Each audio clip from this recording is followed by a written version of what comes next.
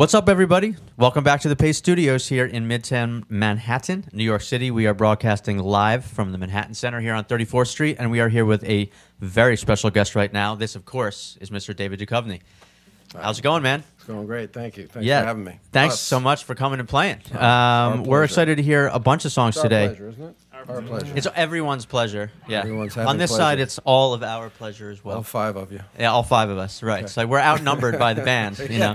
If we're gonna have a rumble, the band against the audience. Yeah, after yeah. it's Well, you over. guys have like, I like- you're I all like our holding odds. weapons, which is not I like fair. our odds. Yeah. We're gonna do the first song from the album. It's the name of the album. Is it? All right. So We like yeah, to well, I was say going to the say eponymous song. the new album, it's his second album. It's called Yeah. Every Third Thought. Yeah. Comes out February 9th. All these songs we're going to hear today are from the new record. From Every So Third Thought, what's the first one we're going to do? The first song is Every Third Thought. Believe it or not. Simple enough. Yeah, easy to remember. All right. 1, 2, 3. 1, 2, 3, 4.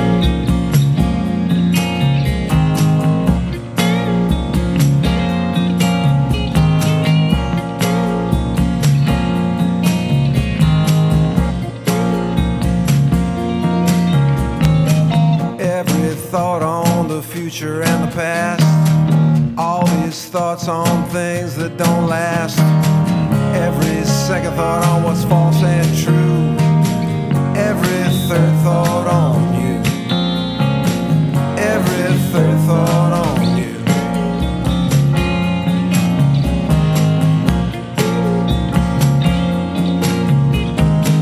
Every thought on what was once green and new. All these thoughts like colors fade to blue. Every second all feels borrowed and untrue. Every third thought on you. Every third thought on you. Every third thought on you. Why must the sky feel blue? Why must my thoughts turn into you? Now as the seasons change, why do I remain the same?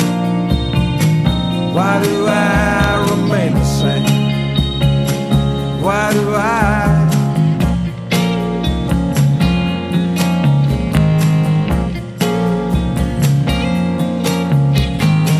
Most every thought on what I have lost. Can't buy forgiveness if you don't know the cost. Every second thought just feels like a clue to every third thought on you. Every third thought on you. Every third thought on you. Why must the sky feel blue?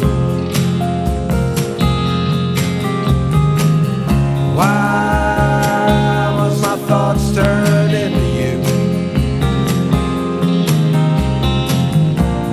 Now as the seasons change, why do I remain the same?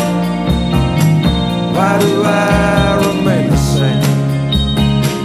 Why do I remain the same? Why do I remain the same? Why do I remain the same? Why do I remain the same? Why do I remain the same? Why do I remain the same? Why do I remain the same? Why do I remain the same?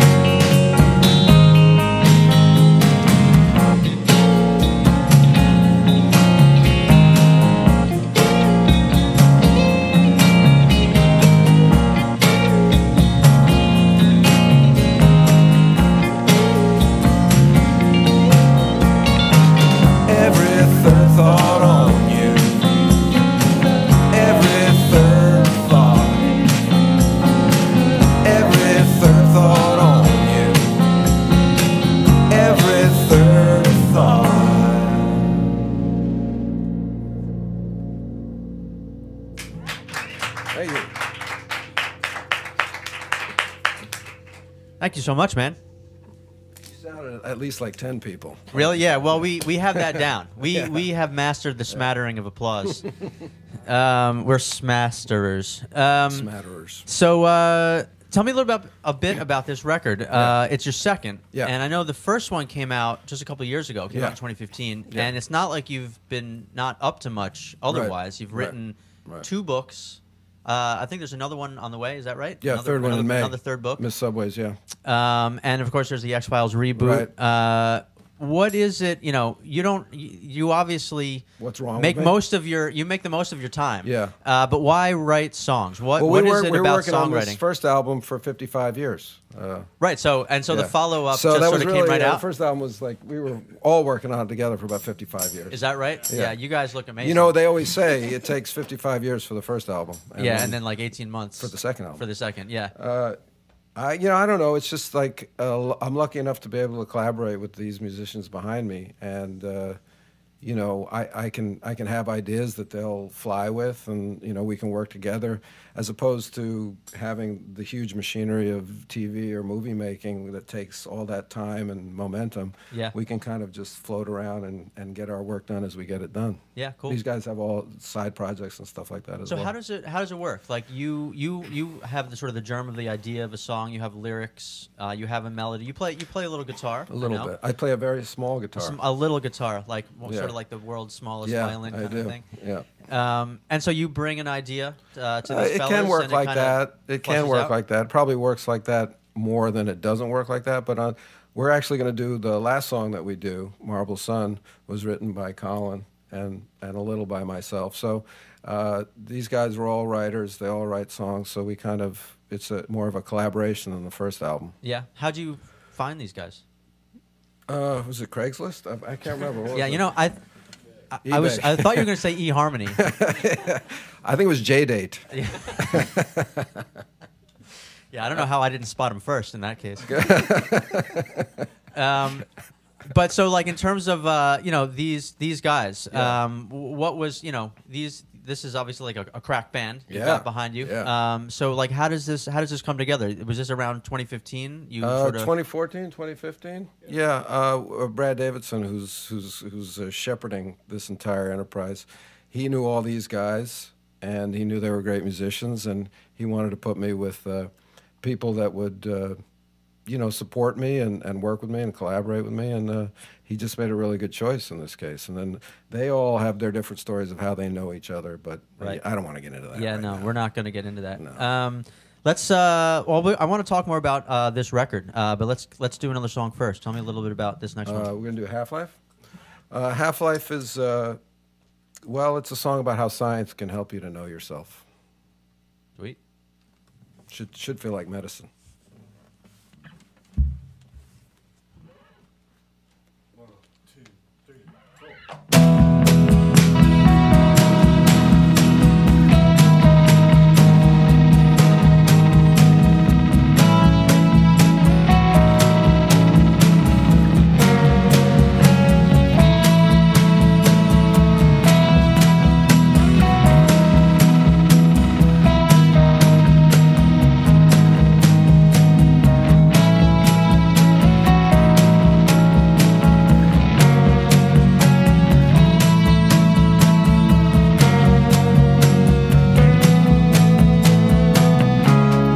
Half my life by your side, through thick and thin, rain or shine. You are closer to me than who I used to be. How can half of everything feel like less than nothing? Afraid to open my eyes to nothing but open sky.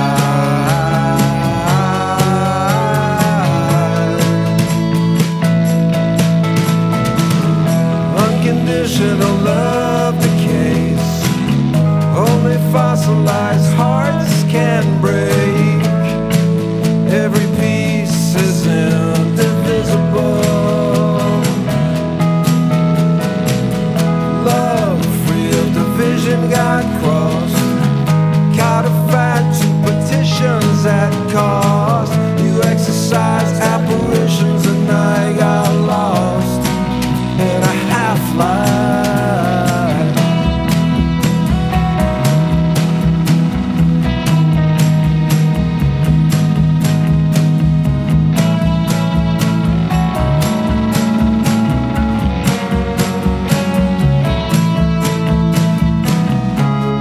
Matter decays exponentially.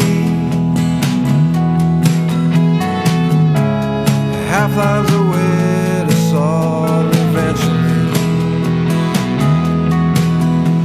It all winds up in the ground. It's gone, gone, gone. Unconditional love decays. Only fossilized hearts can break. Every piece is indivisible. Love, free of division, got crossed. Codified to petitions at cost. You exercise apparitions and I got lost in a half-life.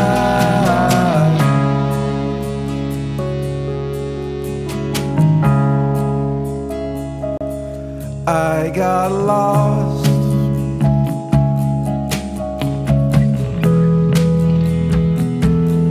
I got lost.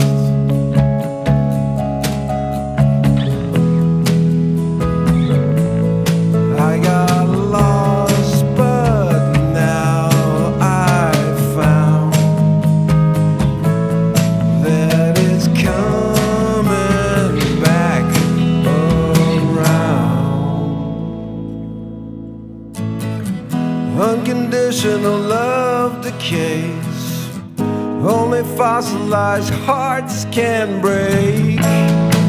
Every piece is indivisible.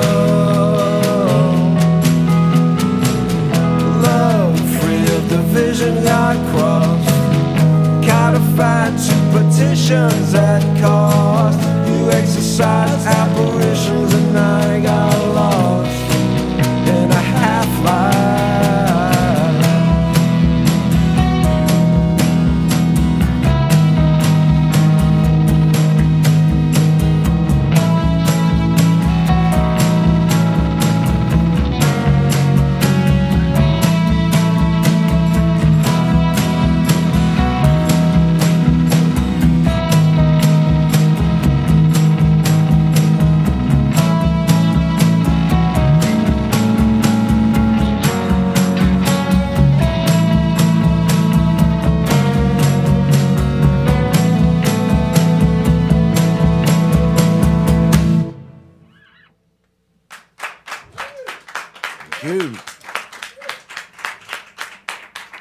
Thank you, guys. Science. Science. Yeah. So tell me, so that song is about science.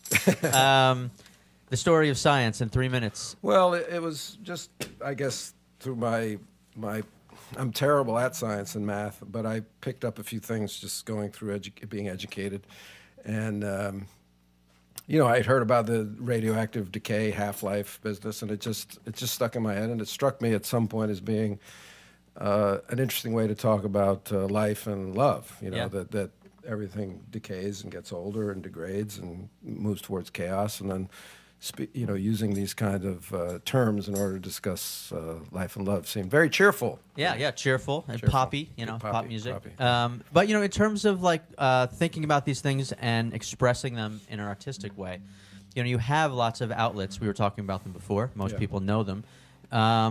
When you have an idea like that, do you think to yourself like a 3 Is it a movie? Is it a movie? Yeah, or right. is it A 3-minute pop song is the right vehicle to express that thought that I've had. Is that's something that you sort of like? Absolutely. This is a song. This is a story. Right. This is a movie. Yeah. This is shit. Yeah. Yeah. Yeah. Definitely. Yeah. Yeah. Right. I mean, you know, ideas announce themselves in certain ways, and sometimes they transform into other media if I have the opportunity to take it to other media or whatever. But, I mean, Half-Life to me was an idea or a perception that, yes, it seemed like I could take 3 minutes to kind of work that out. Was that something that sort of led you to songwriting late in life as you Well, came I'd written to poetry. Yeah. Like, that was probably the first writing that I did as a kid, or as, you know, like as a high school kid, writing poetry. And then I was always kind of perplexed at lyrics, that they could be amazing in a song but kind of dead on a page, and I wondered what the magic was there. Yeah. So I was always kind of interested in seeing how music transformed fairly mundane lyrics into being beautiful lyrics. Yeah. And in your case, these were things like when you were younger, you never thought, I want to try to put these words to music? No, because I wasn't a musician and I didn't sing and I didn't play an instrument, so I just thought music is not something that I'm going to be part of, really, except as a fan or as a listener. Yeah, and here we are. Here we are. You finally reached the mountaintop. Yeah, you know, and all I had to do was go on J-Date. That's right. That's right. Again, There's a lesson there somewhere. Can't believe I missed you. So we're going to do a couple more from Every Third Thought. Tell us a little bit about this next one you're going to do. This is Stranger in the Sacred Heart. This is a very personal song. This came from when we were touring in Europe last year, and we were in Paris, and my father, who died about 10 years ago, died in Paris. He moved to Paris as an older man. And I was just feeling that, because I hadn't seen him for so long. And I didn't see him for a while before he died either. So I was feeling that while I was in Paris. And then I was staying near this church called the Sacre-Cœur, which we went to visit. And I was told that at that church, people pray for others. They don't pray for themselves or even their family members. They kind of pray in general for humanity. And I thought that was a beautiful spirit. And I just, those two kind of things came together for this song. Cool.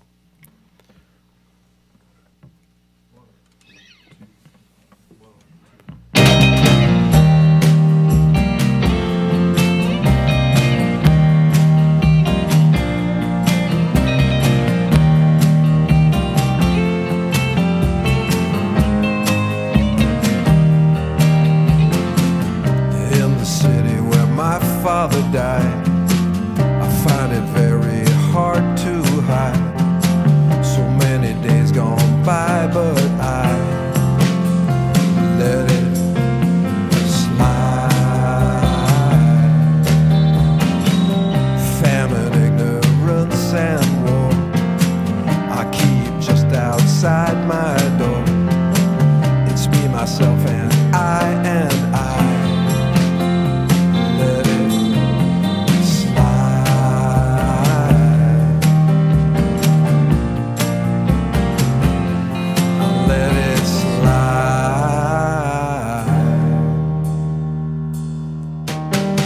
Down at the Sacred Heart,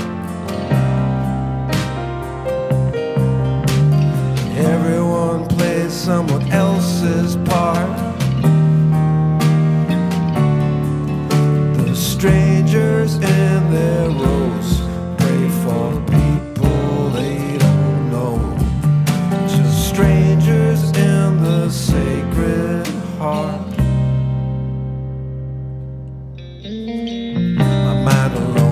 Crack the code. In dreams these streets I somehow know. My feet take me where I need to go. They just slide.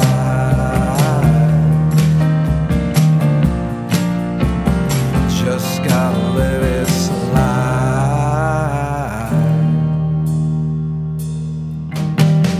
Down to the Sacred Heart.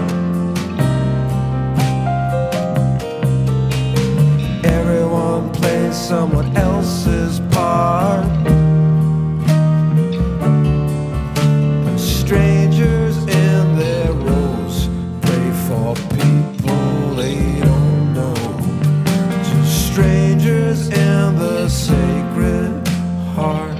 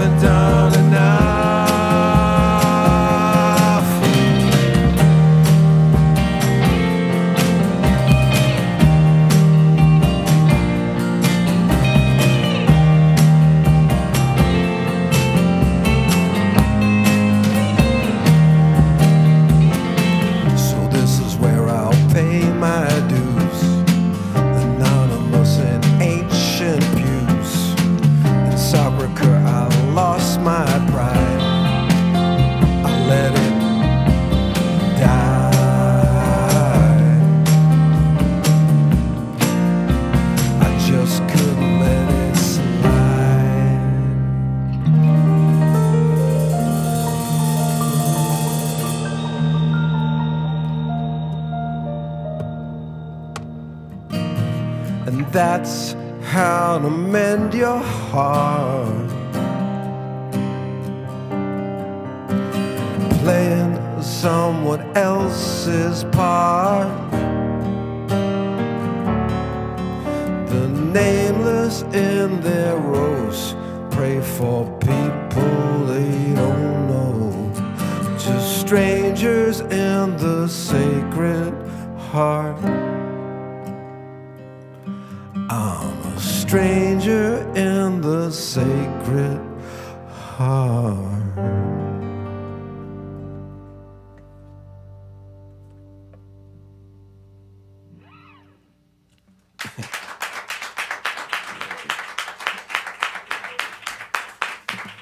Thank you very much. Thank you. Yeah. So I want to ask you about the last thing. What we haven't really talked about yet is the music on this album, as opposed to the last one. Hell or High Water had a kind of I think a folkier sort of a feel, a little bit more roots music. This one, especially on Half-Life, starts with that sort of screaming guitar squawk. Very, you know, more kind of hard rock, more alt rock, indie. I mean, were you trying to make a move, or is this sort of just how the songs come out? Is how they come out? Well, both. I mean, I think it's a product of the fact that we're collaborating more, and I think we're freer with one another. I think in the first album, you know, I think they were just trying to execute whatever it is I thought I was doing, and in this album, as we've gotten to know each other as a band and as people, everybody's much more comfortable kind of throwing their stuff out there, and I'm more comfortable saying, you know, I hear this kind of sound in my head. I don't know how to get it, but I hear it. Yeah. And these guys can execute that, and they're more comfortable saying, what you did just there is terrible. Here's something else that might work. Yeah. Was there a lot of, you know, them saying this is a sound that could really work, and you sort of going with that rather than vice versa? Is that, it's kind of both. Yeah. Both. What would you say? Listen to music together as Yeah. well. Like, Yeah. listen to records and get on the same page about what we all thought was a good direction. Well, I have tastes that are informed like way before theirs, and they have tastes that they have stuff that I've never heard. So were there any kind of meeting points in a lot the of studio them. in particular, like things that were really like guideposts or anything that really stood out? Well, I would say, like, I hear this as a Bowie song, or I hear this as a Fleetwood Mac song, or what else do we talk about? We're down with that. Yeah. Yeah, I mean, on the first song, I was noticing, like, in the guitar, I was a little bit of Mac DeMarco with, like, a sort of a chorus effect and noodling up top. I don't know. That's what it struck me as maybe a bit of an influence on this one. Yeah, just kind of, like, little delicate kind of sounds that Yeah. I feel like is always something we welcome in the mix of the band. Yeah, cool. And so as far as like influences, you were kind of developing as you go in this for this record? Well, my influences, because I come at it more as like an intuitive fan and less as a schooled musician, I will, you know, it'll just come out in a certain way, sounds that I like, and then I'll realize, oh, that kind of sounds like that. Right. I don't set out to imitate anybody because I'm not that good enough to do it. But did you set out to make a different sounding record this time than last? Well, sure. I mean, happens? I just wanted, we wanted to explore other directions. Yeah. And collaborate more. Yeah, cool. So I think we're going to do one more from song. Every Third Thought. Yeah. What's this one? This is called Marble Sun, and this was written by Colin and who else? And Pat and Mitch and you. Yeah. All of us. Let's say all of us. This was written by us. All right. 1, 2, 3, 4.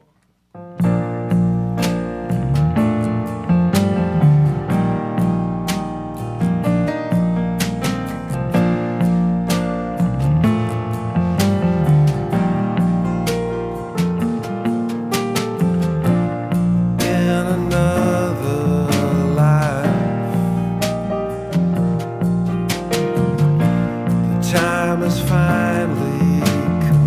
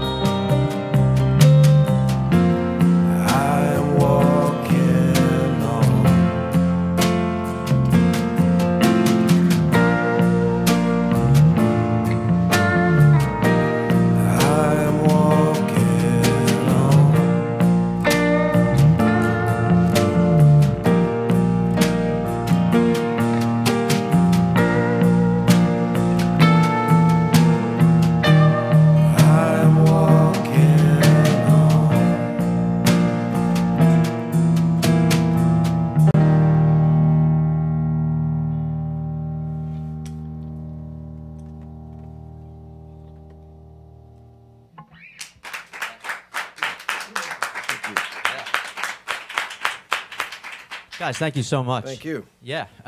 So everyone, you know who this is. This is David Duchovny and company. Marble Sun. Marble Sun behind me. Marble Sun. This is the band is Marble Sun. I guess so. Is that you just think of that right now? No. Yeah. All of these guys collectively have a new album out. It's called Every Third Thought. It's coming out on February 9th, actually, so it's on the way. Yeah. It's your second record by David Duchovny. The first one was Hell or High Water in 2015. I know there is a website, davidduchovnymusic.com. You're starting out on the road in New Zealand and Australia. Yeah, yeah. Any plans to come back around this way? Yeah, I mean, eventually. We don't have a tour planned in the States, but we'll get to it. Yeah? Yeah. All right, cool. So everyone, the album is Every Third Thought. It's coming around February 9th. You can find music and tour dates and all kinds of other good stuff at davidduchovnymusic.com. So, man, thank you so much. Thank you for coming to Pace and playing in our black box today. Yeah, it was a pleasure. Yeah, Thank you. pleasure was ours. Please come back and play for us again. All right. Oh, we will. All right, great. Thanks.